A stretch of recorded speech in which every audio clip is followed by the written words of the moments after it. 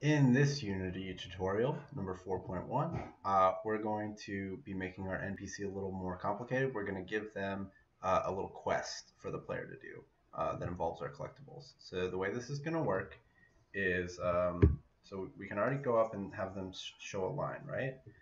So what we want to do is we want to, one, when you approach the NPC, we want them to ask for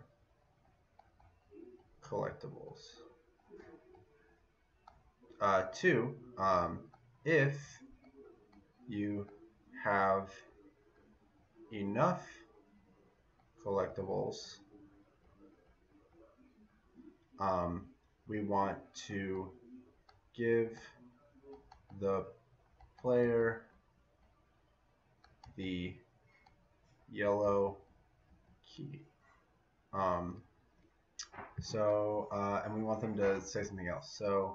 Um, so what we need to do is we need to add a couple things. We need a line asking for the collectibles. So we need a string asking for the collectibles.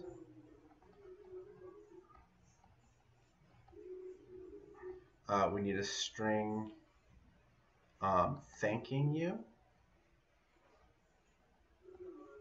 And we need to make the key appear. Okay? We need a reward. So let's think about this. So what do we need? I'll just erase it.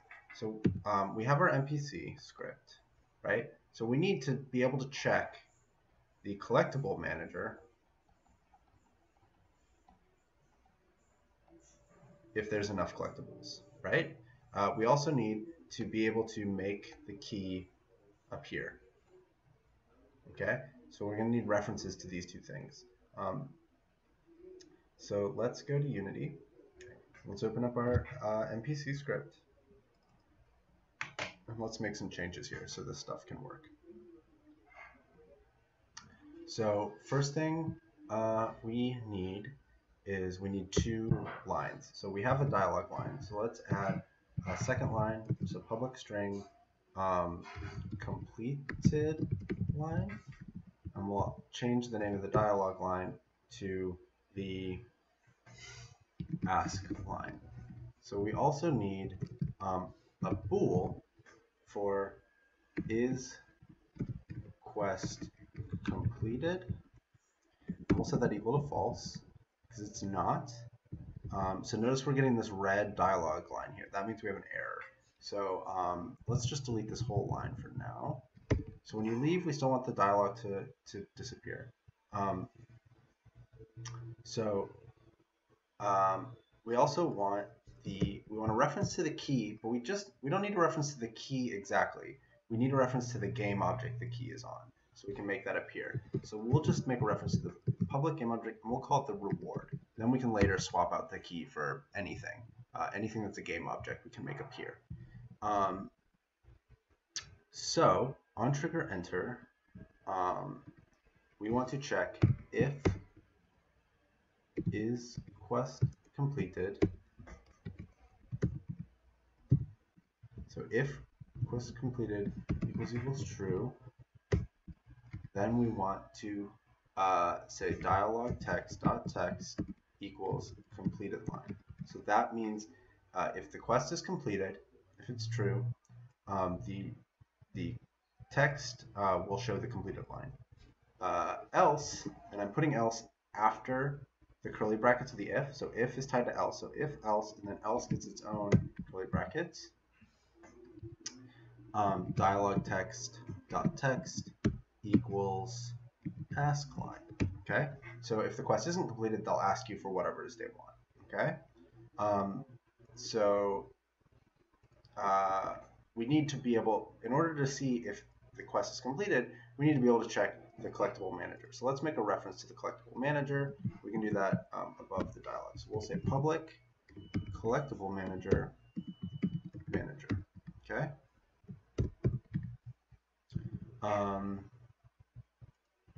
So here's our collection count. So it's not public, so we can't reference it. So what I want to add is a method here, and this is a little weird, but we can add a method that's public bool. So instead of void, our method type is going to be bool, and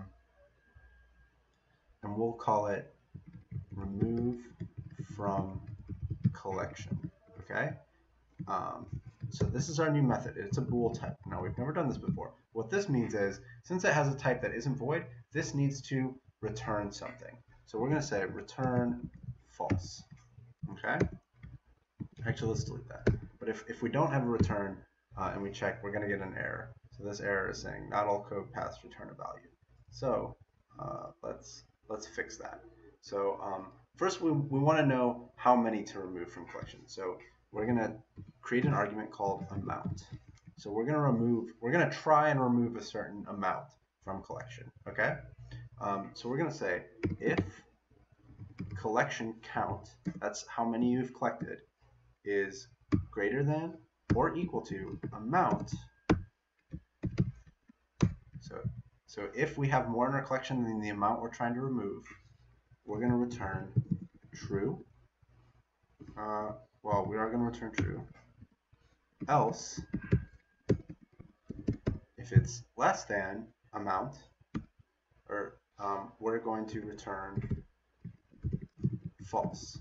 Now, if we have enough, we should also remove them. So we're going to say collection count equals collection count minus amount.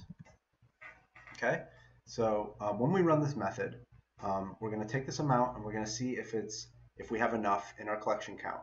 If we do, then we're going to remove the amount from our collection count and say we were able to remove from collection, so true. Or else we're going to say false. Okay, so now we can use this method, remove from collection, on our NPC. So if it's the player, and we're going to go before this if. So before we check if the quest is completed, we're going to say if manager, that's our collectible manager, dot remove from collection, and the amount is going to be,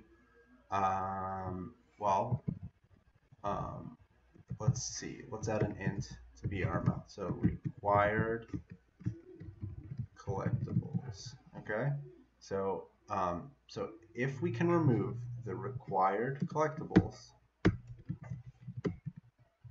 from our collection, we're going to say is quest completed equals true. Okay, and that's the one equal sign, so that assigns true to this. The two equal signs checks to see if these are the same. Okay,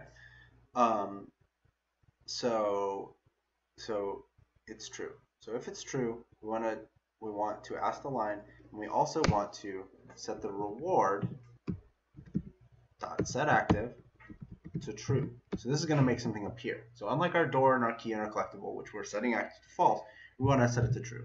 Now, another thing is we don't want our reward to be visible when the game starts. So let's add our start method back in, which just runs when the game starts. We're going to say reward dot set active false. Okay. Finally, well, let's just run this for now and see if this works. So let's go to Unity, and if we click on our NPC, we should have a bunch more stuff going on. So we need to set up the ask line.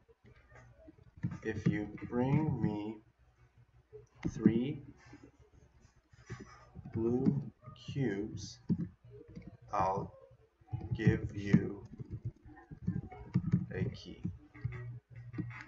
Thank you for the cubes. So when you walk up to him without any cubes, it'll say, if you bring me 3 blue cubes, I'll give you a key.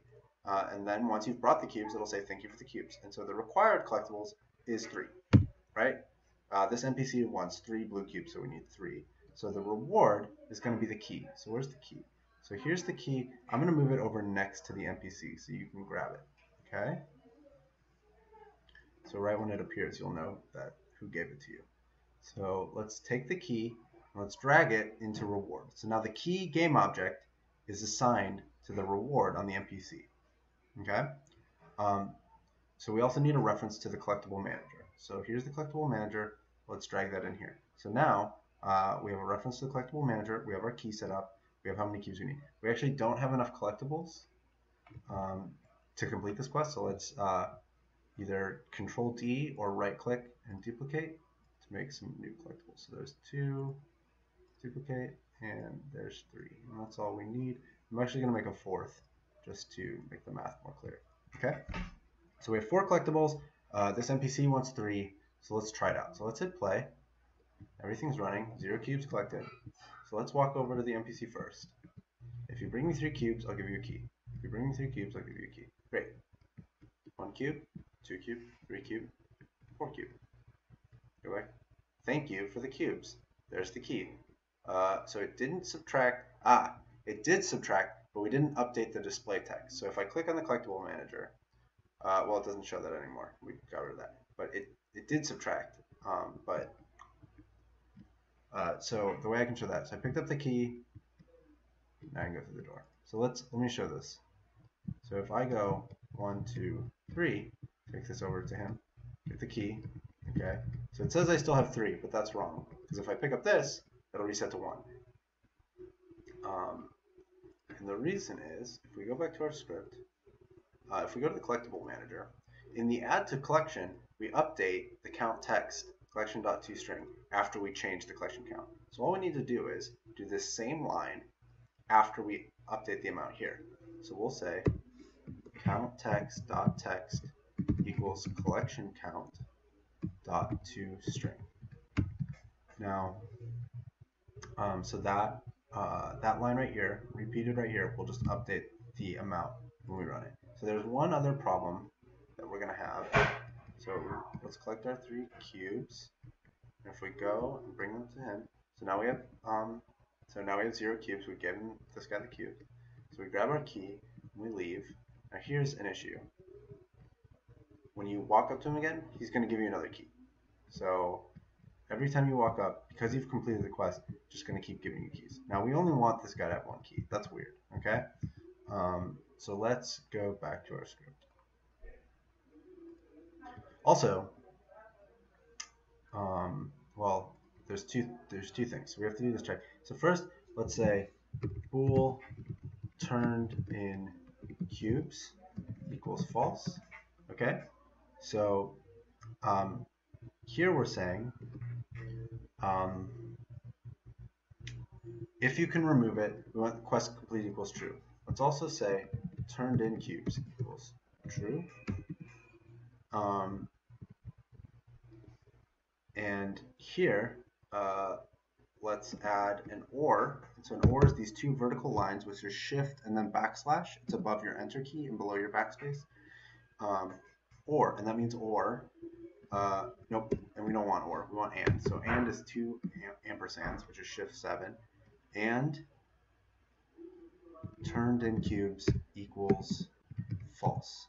It's equivalent to false. So this, if this is true, which it gets assigned the first time we complete it, we don't want to remove. Oh wait, that's still going to remove it. Okay. So we need to check if turned in cubes happens before we try and remove them. So if turned in cubes equals false, this is going to be a good test. So my first curly bracket goes there, and my second curly bracket goes here. Okay. So also, we need to check before we set the reward active. We need to check to make sure. Actually, let's move this down. So let's move turned in cubes equals true to after we actually get our reward. So if turned in cubes equals true, and then we don't want to set this, but we want to make sure that we can't set a reward. So we want to say if turned in cubes equals false, then so by putting this if statement around turned in cubes equals true, that guarantees this will only run once. It will only set the active true once, because as soon as this code runs, turned in cubes get set equal to true, and so our reward won't get set true again. Also, our collection won't get removed from again if because this is equal to false. So this is there's a lot going on here, but it is making sure that our player can't get robbed basically and doesn't get multiple keys because they only need one key.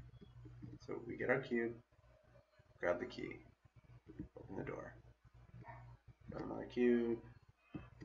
Thank you for the cubes. So, and just to double check, let's make some more collectibles.